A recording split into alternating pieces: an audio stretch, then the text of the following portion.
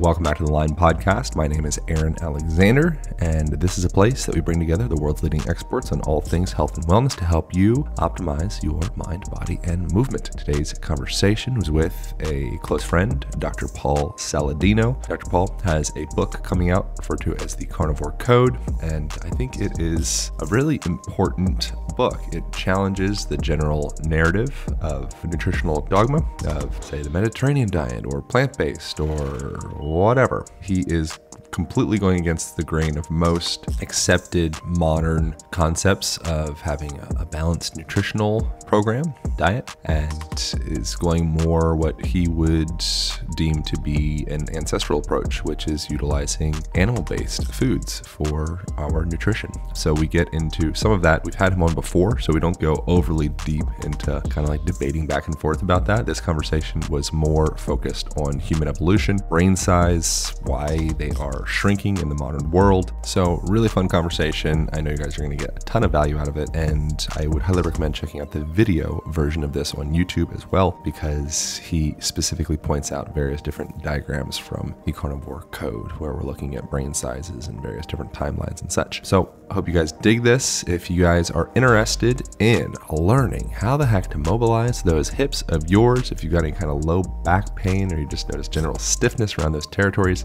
we put together a really well-edited 30-minute masterclass on how to start opening those spaces up. And we also get into some basic eye exercises along with some breathing practices in there. So you can find that at alignpodcast.com or also on my Instagram page, Align Podcast. The link for it is in the bio. All right, here we go. Back to some speak on the present usage of masks, I believe is how we start this. I know this is a highly contentious topic, and I'd like to respect everyone's perspectives on what the best way to approach your own health. So we start talking about that in the beginning, and then we go deep dive into some human evolutionary business. All right, thanks for tuning in. Bye.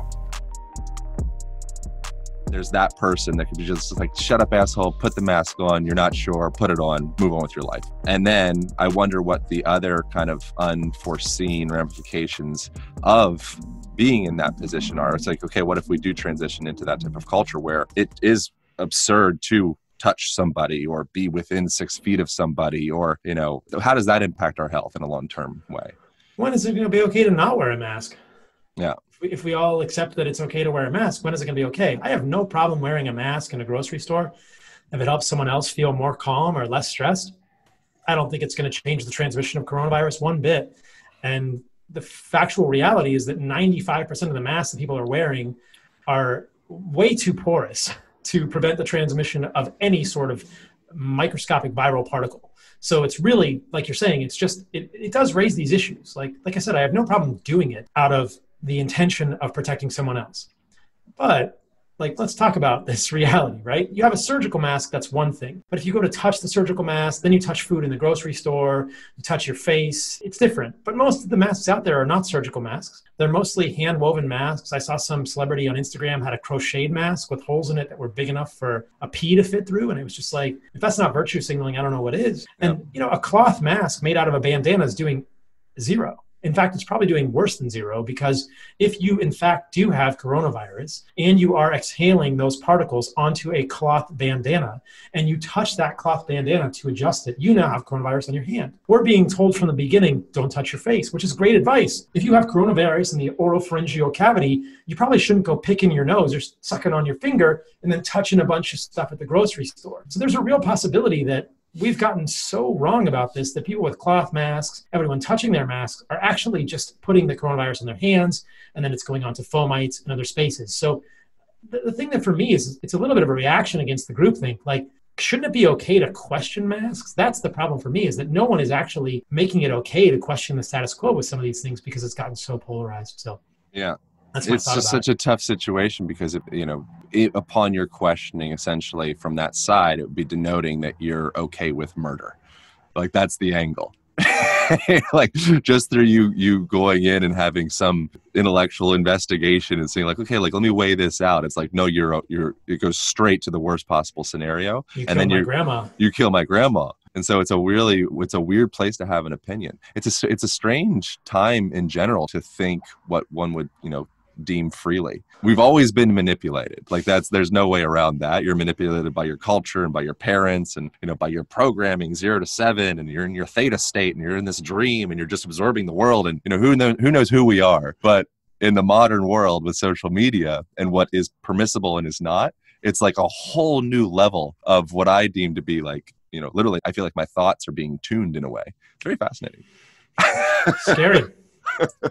I wanted to talk to you about human evolution. That was the main thing that I was excited about in this conversation. Yeah. Let's talk about it.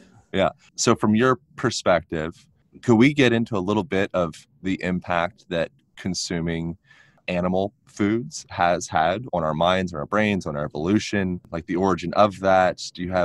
Most of this stuff is all completely theoretical. Confident do you feel about the theories? Pretty confident. I mean, most of what we experience in life is difficult to prove without doubt. But I mean, we're looking at something that happened millions of years ago. So of course, it's all theory and hypothesis, but there's some pretty compelling theories here. So what is not theoretical is the fact that the human brain, the size of the brain within this cranium, within your cranium, within a skull, is the brain expands to fill the skull. So we can look at fossilized remains of our primate ancestors, chimpanzees, bonobos from 40 million years ago. We can look at Australopithecus afarensis from about 4 million years ago. We can then look at the next sort of hominid ancestors, Homo habilis, Homo erectus, Homo heidelbergensis. From 2 to 1.5 million years ago, we can look at Homo neanderthalensis from 100,000 years ago, and we can look at Homo sapiens who have been around for about 350 to 500,000 years. And we find fossilized remains of the skull 4 million years, as in the brain transitioned from less than 500 cc's around the time of Australopithecus afarensis to an apex of 1,500 cc's. So the brain tripled in size in 4 million years, and the brain really tripled in size in the last 2 million years. Now, that may not sound so impressive when you think 2 million years, the brain got 3 times bigger, but this doesn't happen in other species. And what we know is that primates have the same size brain they have for 60 to 70 million years. Our primate ancestors, chimps, bonobos, really have had brains around 200 to 350 cc's for 60 to 70 million years of primate evolution with no change in their brain size. So something had to happen. I mean, most people will acknowledge there is pretty darn good evidence that we evolved from primates, that we have primate ancestors. Something happened on the East African steppe about 4 million years ago. People think it's a tectonic shift and that there was a change in the sort of forest ecosystem. It became more of a savanna. And our earliest ancestors, Australopithecus afarensis, were forced to come out of the trees and into the savanna, which changed their eating patterns. It changed what they had to do to survive, and that may have been the inciting event. But something else happened between 4 and 2 million years ago, because if you look at a graph of human brain size or pre-hominid leading to hominid brain size, it's very, very striking. So check this out. This is a graphic from my book, The Carnivore Code. Nice. And I think it illustrates it pretty well. So the Carnivore Code, the second edition comes out on August the 4th. You can see the primate ancestors going back millions of years, something like chimps or bonobos. Australopithecus, this is Africanus, but there's another one, Afarensis. Homo habilis, Homo erectus, Homo sapiens neanderthalensis, Homo sapiens sapiens. Now, look what happens here, right? This is what we might call a parabolic curve. Something major happened here in human brain size right here. So you could make all sorts of hypotheses. What happened 2 million years ago? But what's really interesting is you see this co-occurrence of many things that suggest this was hunting. And as I indicate here on the graph, this is the time when we see the first fossilized hunting implements. And we see also cut marks on bones. We see mass graves of animals. And we start to see evidence of butchering. And then we see both stone tools and, like I said, hunting implements. Then we see the human brain continue to grow, Homo erectus. The oldest evidence we have for fire is 1 million years ago. And most of the evidence suggests that fire is about 500,000 years old. So there is an anthropologist, Richard Wrangham at Harvard, who wrote a book, Catching Fire.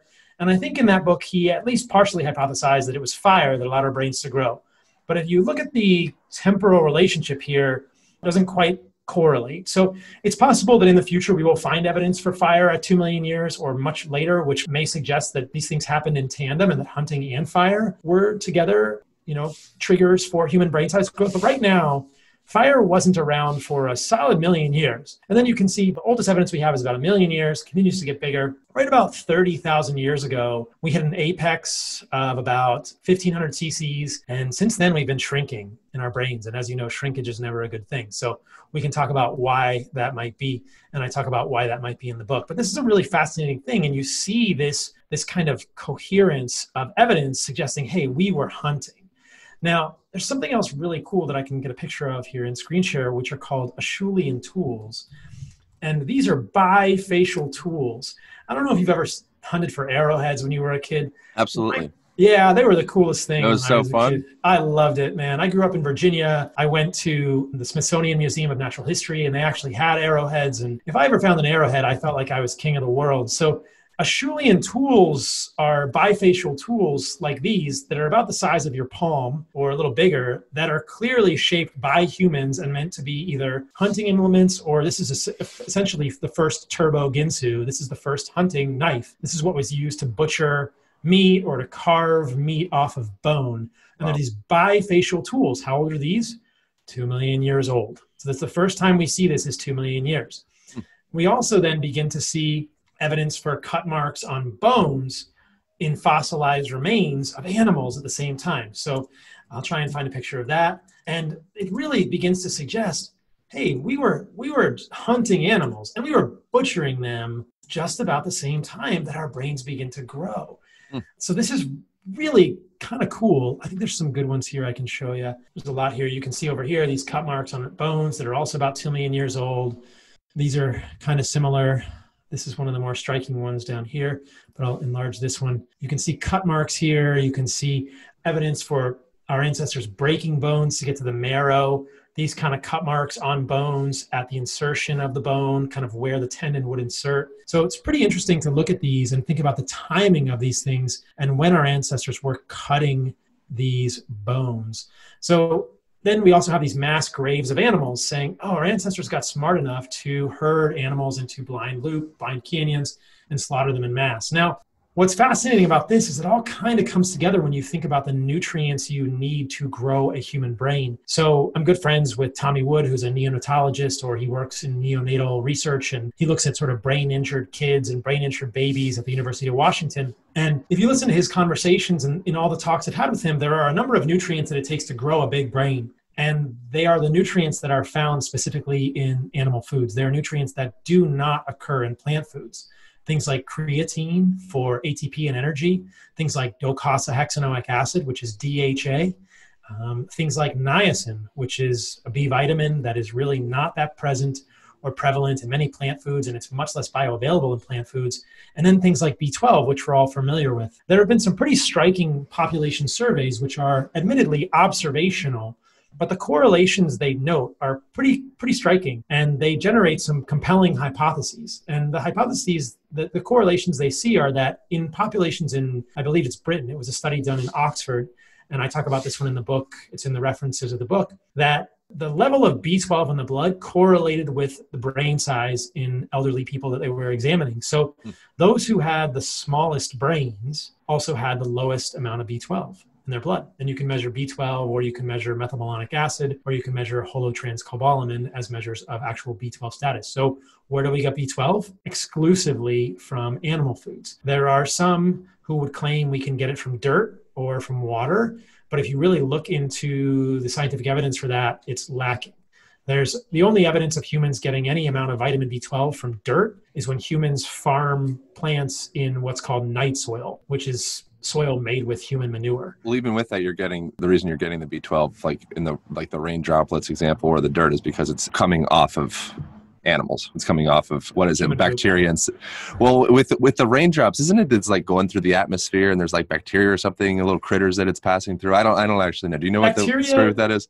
Well, most of what I've seen, actual B12 existing in the soil is a B12 analog that isn't bioavailable for humans. So you can't really get enough B12 from normal dirt. You can get B12 if you eat your own poop. So because there are some bacteria in our guts that may make it or recycle it, and then the story about water was looking at these English ponds. James Wilkes claimed that you could get enough B12 from English ponds. And you might be able to get to the lower limit of the recommended daily allowance of B12 for a short time of a year in this one pond in England, which is so full of protozoa called euglena. So if you drank 3+ liters of water from a pond in England and you got enough of this euglena, which is a protozoa, and the water certainly wouldn't be healthy looking or very palatable, you might get close to the lower limit of RDA for B12. But that's only one time of the year. At other times of the year, if you look at the article, you would have to drink upwards of 20 liters of that water from one pond in Europe, not a free-flowing stream out here in Austin or somewhere. I can't just go drink water in Austin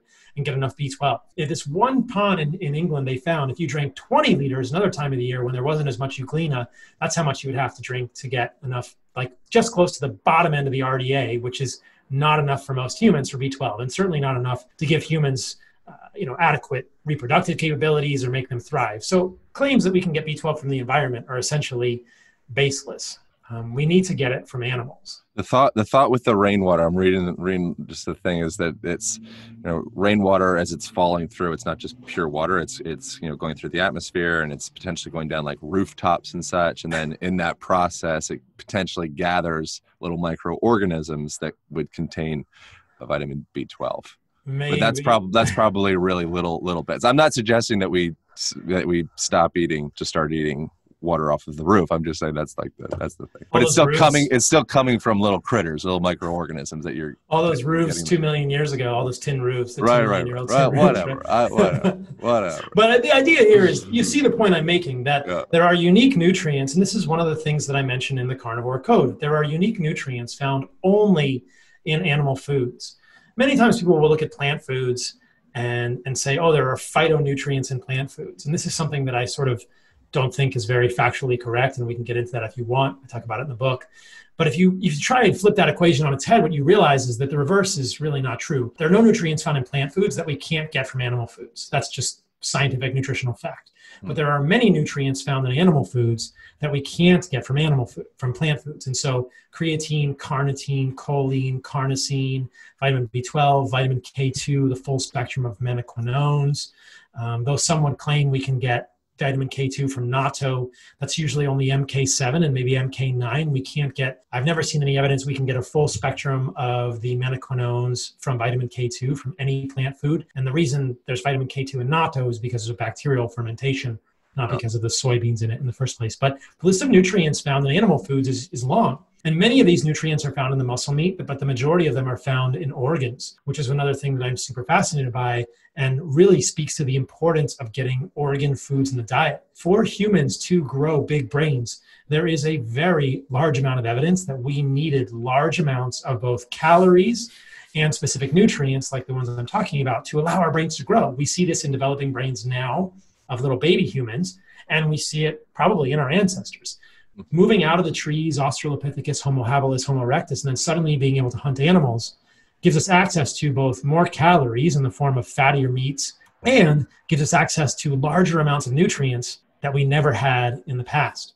And so there's a lot of evidence, there's a lot of theory and a lot of evidence to support the hypothesis that was the inciting event. And the suggestion that I make in the book is that eating animals made us human, but not just eating meat, eating animals nose to tail, eating all the organ meats. Because if you see currently living hunter-gatherers and indigenous people, they always eat the whole animal. They eat the liver and the spleen and the pancreas and the kidney, things that seem gross and unusual to us, but are full of unique sets of nutrients that are not found in the muscle meat. So I think there's a lot of evidence that this was the spark that made us human. Do you know the origin of the split away from organ meats, where all of a sudden it became like the classier thing was to eat animal muscles as opposed to organs? Do you know why that happened? I think we just became weak and lazy. I don't know, to tell you the truth. I don't know. Because it was a cultural decision. If you historically / animals in nature, it seems to be like that's the direction they go, is for the fatty stuff. They go for the liver first, the organous stuff and all that. So there was some we're so guided by cultural taboos, and we're within the confines of what the structure of culture. And so at some point there was a decision that this brains are gross, eyeballs are gross, this stuff's gross, chickens are okay, dogs not okay. Like it's very interesting how we've marched along, kind of deemed what is and isn't not correct, even if it goes against what's correct biologically speaking. Or evolutionarily consistent, what our genes are expecting. I think in 2020, we live in ways that are very evolutionarily inconsistent. And, maybe we'll survive for another, 70 generations and we'll adapt. And, what we're doing today will be evolutionarily consistent. But what we're doing now is something we've only been doing for a short amount of time. It's really been a blink of an eye evolutionarily that we haven't been eating organs, and that we've been using more vegetable oil, and that we've been using such high doses of linoleic acid, which we can talk about too, this omega-6 fatty acid found in vegetable oil. So big problem here. I think there's a lot of evolutionary inconsistencies. What is the impact that some of those oils have on us specifically at a cellular level, with like metabolically? Like, what's the issue with subpar oils? Oh, it's super interesting. I'll talk about that. I just want to share one more article, which I think is really cool. Yeah. Big brains meet tuberculosis and the nicotinamide switch. So nicotinamide is essentially an isoform of niacin. And the idea from this group of anthropologists at Oxford is exactly what I'm talking about, that because of NAD and NADH, which are key intermediates throughout all of human biochemistry, we needed large doses of niacin. And if you look at it, the only place you're going to get that is from animal meat. So it just goes back to the idea that animal nutrients are involved in making brains big. And the more of them we eat, probably the better we will do. So linoleic acid is quite an interesting rabbit hole to go down. This may get a little bit twisty and turny. So if you look at indigenous hunter-gatherers currently living on the planet, and you look at where they get their food, and you look at the amount of linoleic acid, which is an 18-carbon omega-6 fatty acid in the foods they are eating, it is very low. Most animals in nature do not accumulate large amounts of linoleic acid in their fat. And if you do the math, whether you're talking about the Tukasinta or the Tokelau Islanders or people in the Polynesian atolls, or you're talking about the Hadza, the Ikang, the San, or the Kawi-Meno Bushmen, or the Kawi-Meno from Amazon, the amount of linoleic acid in their diet by calorie is 2 to 3%. If you look at what's happening in human evolution, or I should say in terms of westernized human evolution, since 1865, and then more recently since 1911, the amount of linoleic acid, this 18-carbon omega-6 polyunsaturated fatty acid, has been going up and up and up because we've been eating more processed food. Specifically, we've been eating processed food that contains processed vegetable seed oils. Corn, canola, safflower, peanut, soybean, sunflower oils are much higher in linoleic acid than the animal foods that our ancestors have primarily consumed. So our diets have now become 17+% linoleic acid by calories. People might say, what's the big deal? But when you really look at the biochemistry, these polyunsaturated fatty acids, specifically linoleic acid, serve signaling roles in the human body. They act as what are called lipokines. And some fats that we eat, when we eat them, they do not affect the level of that fat in our blood. Other fats, when we eat them, they do affect the level of that fat in our blood. So when humans consume polyunsaturated vegetable oil, when they consume polyunsaturated fats from vegetable oil, the amount of polyunsaturated fat in our blood goes up. Our body doesn't have a good way to control this, and our body doesn't have a good way to get rid of this. We end up storing polyunsaturated fat in our adipocytes, in the fat cells. So you can tell how much vegetable oil or how much linoleic acid someone has been eating by looking at the cell membranes of their red blood cells or of their fat. You can do a fat biopsy. I've done this with my clients, and I can tell, like, hey, why are you eating so much linoleic acid? And they say, oh, I've been eating a lot of pork. We can talk about why pork is high in linoleic acid, because it's fed corn and soy, and monogastric animals like chicken and pork can't control the amount of polyunsaturated fat in their own adipocytes, in their fat, just like humans. So chicken and pork, like humans, when we eat grains, when we eat corn and soy rich in linoleic acid, or we eat vegetable rich in linoleic acid, or we eat animals who have been eating corn and soy, like chicken or pork, our fat will become higher in polyunsaturated fatty acids like linoleic acid. The problem is that is an evolutionary signal. Linoleic acid, that one molecule, fats act as hormones, as signaling molecules in the human body. They're called lipokines. And linoleic acid plays this very critical evolutionary role to signal to humans, I believe, that winter is coming. So you should get fat and insulin resistant to store as much fat as you can, because you are going to soon be in the middle of winter and you will die if you do not have excess fat stores. The problem for most of us, oh, your mic is still off. Why would that be an indication that winter is coming? Because when you actually look at what linoleic acid does, so linoleic acid foods, evolutionarily, are foods that we would probably have hunted or gathered, well, generally have gathered near the winter. So the only place we would have gotten linoleic acid in nature is from lots and lots of seeds. Okay. So the only place that linoleic acid really occurs in nature is seeds. So the idea is that perhaps, I don't think a lot of humans have this, but within latitudes further from the equator, if near the winter in the fall, we were gathering more seeds, that would signal to the body, hey, you should become fat now because winter is coming. But couldn't you argue that with that perspective, that by eating a lot of animals, that perhaps winter is here if you're only eating animal products, because other plants wouldn't grow at that point? Well, but animals don't have, you're absolutely right, but animals don't appear to have any of this linoleic acid. They have very low amounts of linoleic acid. So ruminants, like cows or buffalo or bison or aurochs, which is the ancestral relative of a cow, or deer or antelope, ruminant animals don't accumulate linoleic acid. So basically what I'm saying is I'm just trying to tie these disparate threads together and think, why would linoleic acid do this? It does occur in animals, but to much lower amounts than we are eating it today. Yeah. And the best theory that I can come up with, a hypothesis that, in the fall, perhaps we were exposed to a little bit more of this and it allowed us to become a little bit more fat to protect us from the winter. But now we are exposed to linoleic acid every day of the year in massive amounts. And what happens at the level of our fat cells? So there are two fat depots in the human body. There is subcutaneous fat, which is below the skin. And there's another depot of fat called visceral adipose tissue, which is inside the peritoneum, inside the abdominal cavity, basically around the abdominal organs. And that fat around the abdominal organs is very metabolically and endocrine. It's active. It's an endocrine organ. It's like a gland, like a pancreas or a testicle or an ovary. It secretes hormones. In this case, it secretes lipokine hormones that signal to the rest of the body whether the rest of the body should be insulin sensitive or insulin resistant. And so what appears to happen, and this is again a deep rabbit hole that we can go down in more detail another time, is that when we eat polyunsaturated fat, when we eat linoleic acid, the adipocytes, specifically the adipocytes within the visceral adipose tissue, grow and grow and grow. And eventually they get too big. They get distended and they start to signal to the rest of the body, hey, you should become insulin resistant. And so what we have now is this totally evolutionarily inconsistent linoleic acid signaling, because we're just bathing ourselves in linoleic acid all year round. We're eating vegetable oil all the time. And I think that for most people, the cause of insulin resistance, the cause of metabolic dysfunction is not carbohydrates. Carbohydrates do not cause diabetes. Carbohydrates do not cause metabolic dysfunction. There are many indigenous groups who eat lots of carbohydrates and don't have any problems with metabolic dysfunction or insulin resistance or diabetes. These are all synonymous. But without fail, if we introduce vegetable oil into these populations, and we see this with transitions from indigenous hunter-gatherer lifestyles to more westernized lifestyles, like Weston A. Price observed in the 1930s, we see them get diabetes rapidly, very, very quickly. And it's that one ingredient, that change in that one lipokine, that one signal, that one molecule, linoleic acid, which has an evolutionary role, but it's being misused because humans are not supposed to get this much linoleic acid in our diet.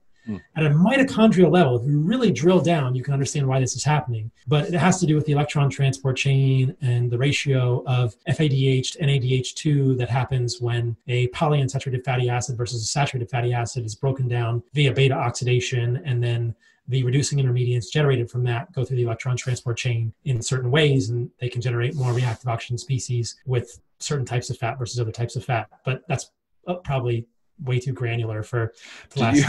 Is there some explanation that would be more elementary, just because we don't have very much time, of how the body determines production of visceral fat versus whatever, appendicular fat, not around your visceral territory? Like, how do we avoid belly fat? It's really like I was saying, it sounds crazy, but you just don't want to have excess linoleic acid in your diet. I think if people... Do you think that's the root of visceral fat?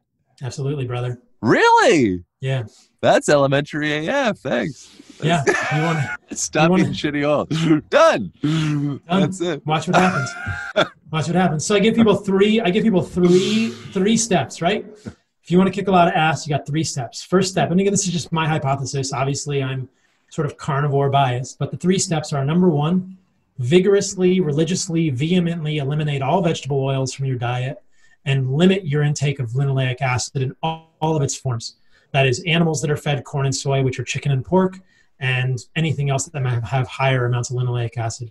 You actually want to go through and do a calculation. I should probably just write a book about this. Do a calculation, understand how many calories a day you're getting from linoleic acid, and make sure it's less than about 3%. And then just doing that, I think we would absolutely reduce the chronic disease epidemic. That's just step one. Which oils do we do? And for what purposes? What do we cook with? What do we put on put on salads? Oh, no, not salads. Sorry. What do we put on meat? So just so your listeners know, I don't eat a lot of salads, but we can talk about it. Okay. So we talked about polyunsaturated fatty acids. These are long chain fats that have multiple double bonds between the carbons. And then there are also monounsaturated fats like olive oil. And the story is not quite as clear with monounsaturated fats. If you are using fat, I think that the most evolutionary historical advice suggests animal fats are way better than plant fats. This means tallow or ghee or butter above everything else. 100 years ago, you could use lard when pigs were not fed corn and soy.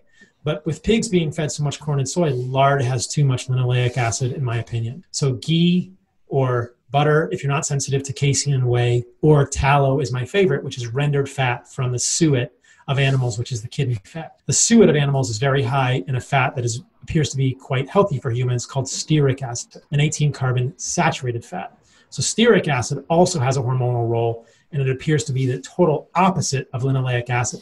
So if I could contrast two things, I would contrast you want more stearic acid in your diet from animal fat, and you want less linoleic acid in your diet from vegetable oils. And so that's what you really want to do. So you want to cut out, like I said, corn, canola, soy, peanut, safflower, sunflower, all those religiously, get them out. And really, you want to be careful about consumption of too many animals that are eating corn and soy, because what do we know about chickens and pork? If they're eating corn and soy, the amount of linoleic acid in their fat basically triples or quadruples, and they become enriched in linoleic acid too. But that's your take home. That's just step one. Step two for me is don't fear red meat. These are the things I talk about a lot in the carnivore code. I think red meat has been incorrectly vilified for years and years based on faulty epidemiology, and is a central part, like we talk about with the human brain, of being healthy humans. Don't fear red meat and get organs into your diet. If you can't eat the real organ, do something like a desiccated organ supplement. We can talk about Heart and Soil, which I just launched, which is a great, exciting thing that I'm doing to get people desiccated organ supplements. And then the third piece is understanding plants on a spectrum of plant toxicity and understanding which are more toxic and which are less toxic. And again, this is all the stuff I talk about in my book, The Carnivore Code. But the first step is the most important. Those are in order of importance. What would be the bottom 3 or 4 vegetables plants that people are all about that you'd be like, no. And then like the top 3 rung of like, I think these are kind of on the edge of being okay, even from a carnivore perspective. Right. Oh, I just want to make sure I answer your other question fully. So to get an oil that is liquid at room temperature is tough.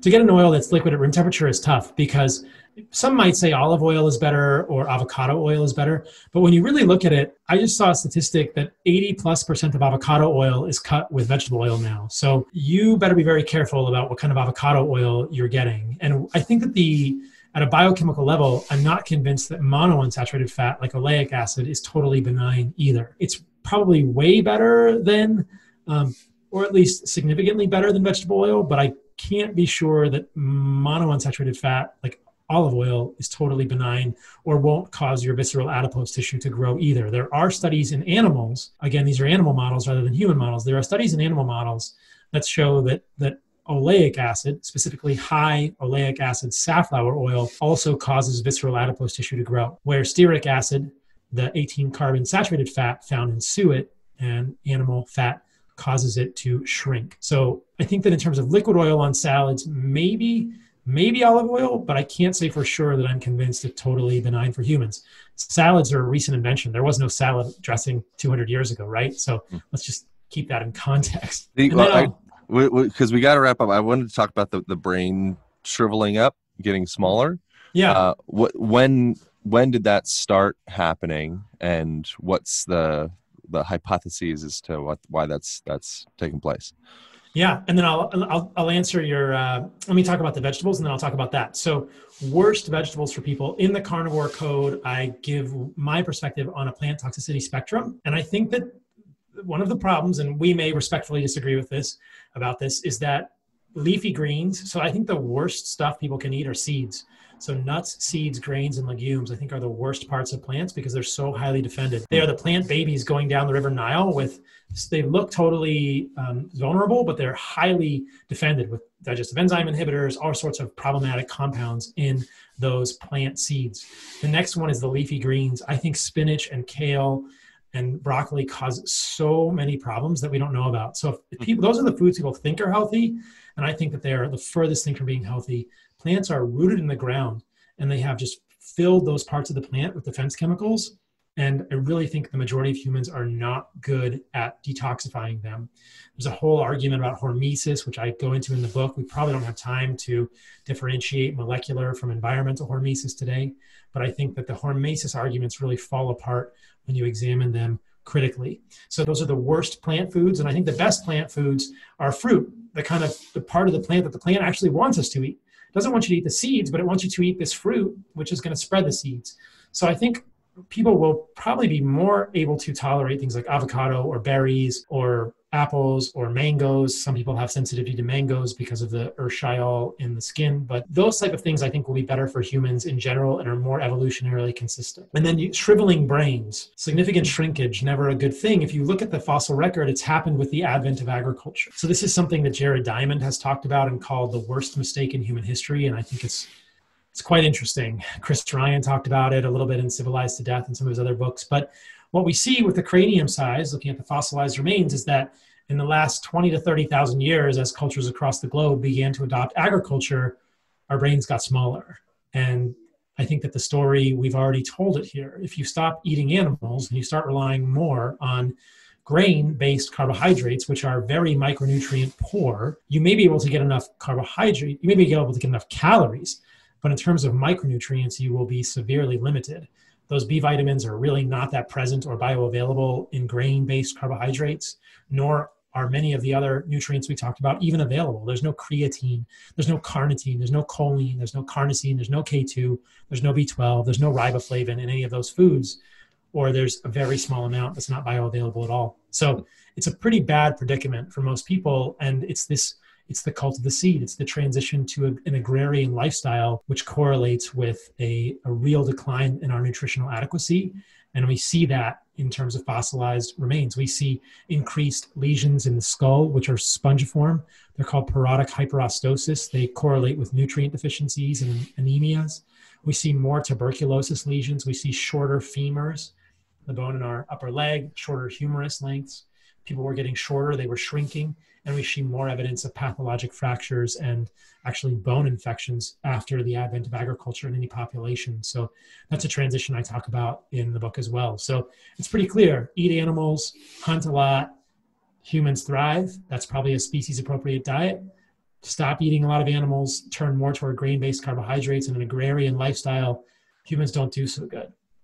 So I'll just mention my goal with the carnivore code and the message here is not to convince everyone on the planet to stop eating all plants. It's just to help them understand that red meat and organs especially are incredibly valuable for humans and have been incorrectly vilified for the last 70 years, and that plants do exist on the toxicity spectrum, and some people may have more sensitivities to them than others and could have continuation or persistence of immunologic issues or other sort of suffering if they're not understanding that many of the foods they're eating, many of the plants they're eating may be harming them. So I would think, as you're saying that, the beginning of the agrarian age, that being kind of the decline of cognitive function / brain size, I would think a major part of that would be running right alongside would be once the food stops running away, then you stop running towards it. So there's a huge movement conversation there as well. So now my role is to kind of set it and forget it. And then I go in my lazy boy and just allow my brain to essentially shrink up. So synaptic potentiation and neurogenesis and cognitive function and memory, like all those things, like you need to move the wheels. You're like one of those wind up flashlights. In order to get light, you got to wind it up. So 10,000 years ago, we kind of stopped winding it up, I think. We pretty much did. I mean, you can also imagine the positions that people are going to be in when they're harvesting crops. They're not always going to be in a super good squat. They're going to be bent over or just sitting there. And yeah, you're not tracking food. You're not solving the same complex sorts of problems. Absolutely. It seems to be a real catastrophe. And we didn't even really get into the ethics of eating meat. It's something I talk about in the book. regenerative agriculture, the importance of creating ecosystems within any particular environment, and how monocropping, which really grew out of any agrarian society, depletes the soil of nutrients and causes basically civilizations to fall apart time after time. I mean, we all assume in 2020 that this Homo sapiens sapiens civilization we've been living in is going to be around, but it's probably not. And even more similarly, we assume that this modern quote unquote civilization that we're living in is going to be around. But how many civilizations like ours have vanished from the face of the earth? Aztecs, Mayans, etc. And there are many arguments as to why that happened, but I think one of the most compelling ones is that most of them started farming, and if you over-farm the ground, you will die. Will be done in 30 seconds. You'd be seeing anatomical charts. If you look at anatomical charts, like spinal charts from, I think, like the early 1900s, like 1912, I think I was looking at one, compared to today, the spines are much more upright and elongated. Call it like a J spine. Friend Esther Gokale refers to it as that. Kind of the butt comes out. You see like African tribesmen with the water on their head and all that stuff. You see that elongation of the spine. It's just literally, it's like a different body that moves in those ways. And then modern day bodies, it's just, Homo sapien is turning into Homo fragilis, is a term that I got from somebody else, but it's literally like it's a continuation of the evolution, but it's going in a direction of collapse, one could say. And what is collapse? Collapse is a word. What does that actually mean in a long-term grand 30,000-foot view of things? Who knows? You have another interview to go to. We should continue this again. I love it, dude. Thanks for having me on. But I have to agree with you completely. We are becoming fragile biochemically. Yeah. We are becoming fragile physically, and those are connected, clearly. But we're becoming fragile metabolically. We're becoming fragile, biomechanically. I couldn't agree more. So totally agree. Where should people go from here? Get the book, Carnivore Code. What else? Yeah, I hope you guys will check out the Carnivore Code. It releases August the 4th, thecarnivorecodebook.com.